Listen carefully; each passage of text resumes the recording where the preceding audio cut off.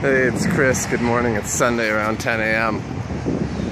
I am at the Home Depot near in Bed-Stuy off Nostrand Avenue near DeKalb. I just took a bus here, just like a 25-30 minute ride. It's a beautiful day.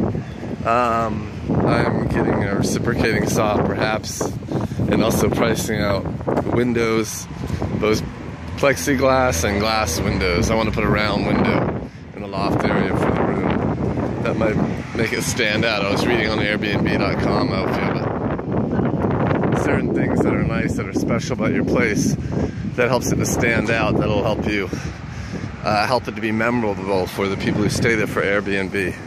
But I might be getting too obsessive about this because it might cost a little bit of money, like 200 beans.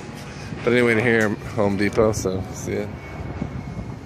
But it's fun to price it out anyway. There's a couch surfing a picnic today, but I went to the last couple ones and it was fun, but it was like a lot of work. And I felt like sometimes the people that show up don't appreciate it, and it's like probably like 65% guys and 35% girls. Like a pretty good ratio, maybe 40% girls.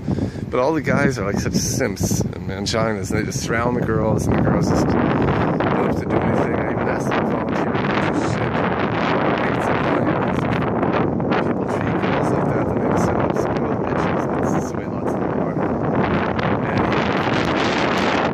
And like that just doesn't make time with the queens. And the simps aren't doing any favors, because those girls who are going to date someone who's like a real man, someone like me, or someone else who doesn't put up with their bullshit, who has standards. Anyway, that's a bit of a rant. I'm here at Home Depot.